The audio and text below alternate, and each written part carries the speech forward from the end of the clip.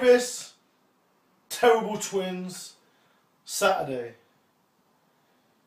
In bed since 6:30 on a Saturday. It's my off season. In bed since 6:30. Drinking water, eating bananas, watching television. Everyone else going out for a beer, thinking they've achieved something in the week so they can treat themselves. So therefore everything they're aiming towards, they lose through a beer. That's how I see it. It's a treat that you don't deserve until you reach your final destination. And maybe you deserve a treat. Okay, broadcasting my sessions is easy because it's what I do. 2 hours in the gym being aggressive, motivating all you motherfuckers. That's easy to me. Okay, what people fail to see is the 22 hours I spend at home eating, sleeping, resting, recovering like all the other amazing athletes, not only in the UK but all over the world. It's a lifestyle. Okay, I'm getting messages every single day. Oh, what reps you do? What loads you do? None of that shit means anything, right? Unless you're prepared to do what I'm doing now, which is fucking eat, recover, and grow.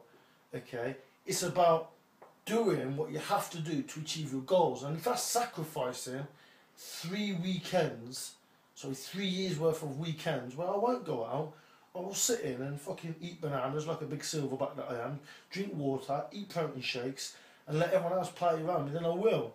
Because that makes me better in the sense that I will achieve my goal. Now then, where do I go from here? I'm going to watch Departed on television. I'm going to go downstairs, eat some steak, sweet potato, probably look in the mirror for a good hour, appreciating my gains. I'm going to wake up in the morning, eat again, and look in the mirror again. Right, if you want to achieve your goals, it's about sacrifice. If you're not making these sacrifices, be prepared to tread water. Look the same, and I brand you all average motherfuckers. I really, really do. If it's just a little thing that you enjoy, then cool, just enjoy it. But please don't broadcast and think and be delusional that you're going to get somewhere and achieve something if you don't give it 110%.